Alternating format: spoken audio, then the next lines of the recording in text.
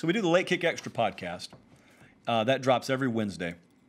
And Chris hit me with something, and I answered this on the podcast, but as is usually the case, about the time I hit stop record, I think to myself, I probably should have gone a little deeper. And on this question, I feel like I should have gone deeper. This is about Ohio State. I'm going to read you. It's a little bit lengthy, but it's about a paragraph. I'm going to read you what Chris sent me.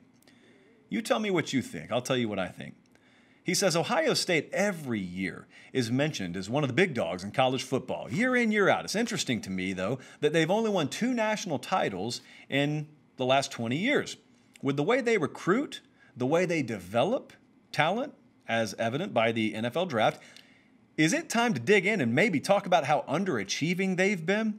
I get that winning a title's hard, but with everything from recruiting to NFL guys they've developed, I don't think it's unfair to expect more than 2 in 20 years, especially when this is a program that for the majority of the time is talked about every year as being a playoff team and a national contender. All right, it's not the first time I've ever heard that. So let me give you my take.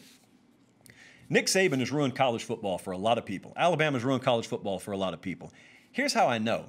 Pretend like Alabama didn't exist for a second. Would anyone think that way? Would anyone be suggesting to you that only 2 titles in the last 20 years is underachievement if Nick Saban wasn't at Alabama? If let's just drop him from the face of the earth, an average 8-win program per year exists where they right now exist. If you didn't have that standard, if you didn't have that example, and I know you do, but if you didn't, if you just removed one thing, changed one thing about the sport, this wouldn't be considered underachievement.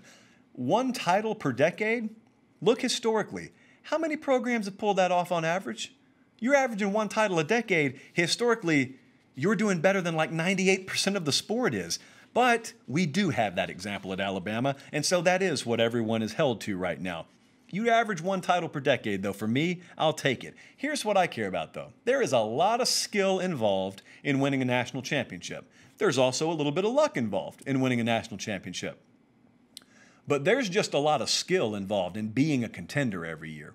You got to get a little bit of luck go your way, the bob play, the bounce of ball play. You got to have some things go your way. But the real skill is having yourself in position every year. Just put yourself within striking distance every year, and it'll happen. It won't happen every year. The stuff Alabama does is not normal. You're not supposed to be able to do that.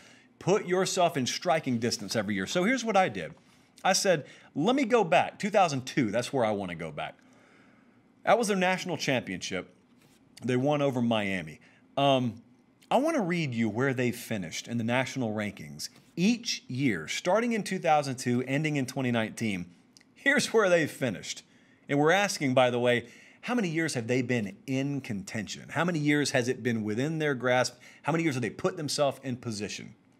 Here's where they finished. Number 1, number 4, number 20, number 4, number 2, number 5, number 9, number 5, number 5, unranked. 3, 12, 1, 4, 6, 5, 3, 3. That's insane. That is insane. That's getting it done. That is getting it done, and that's putting yourself in position. They've won several conference championships. They've won Rose Bowls.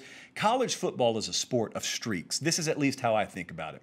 Clemson's on one right now. Bama's been on one, like I said, the likes of which you're not supposed to be able to do for over a decade. But Clemson's a good example right now. Clemson did all the right things. They recruited the right way, and they got the right quarterback, and it doesn't hurt them that they're in a very soft division and very soft conference, but still, they get it done when it's playoff time too. But it's a game of streaks. This is a sport of streaks. Streaks require an elite head coach, an elite quarterback usually, and an elite roster. Well, they've got all those boxes checked, and they have for a while. They've had all those boxes checked at Ohio State, which puts you in prime position to rattle off one, to put up 2 titles. And you're talking about 2 titles in 20 years? Ohio State's in a position right now where if they won the next 3 national championships, that wouldn't be shocking. They're great at quarterback now. They're going to be great with the next guy they got coming in. And if the next guy doesn't work out, they'll take one on the transfer market, and they'll be good. So they could double their output of national titles over the span of like 24 months for all we know. They're in position, and they've been in position. So no, I don't think in the least Ohio State is overrated, and I don't think in the least they've underachieved. Now, The funny part is I'll even get some pushback from some of my Buckeye viewers on that, but that's only because you have insanely high standards and expectations for your program, and I don't mind that, okay? I'm almost excluding Ohio State folks from this conversation.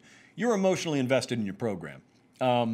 Chris, I don't know who you pull for. I don't think you told me, but let's just say you're an Arizona State fan and you're just kind of watching from a distance.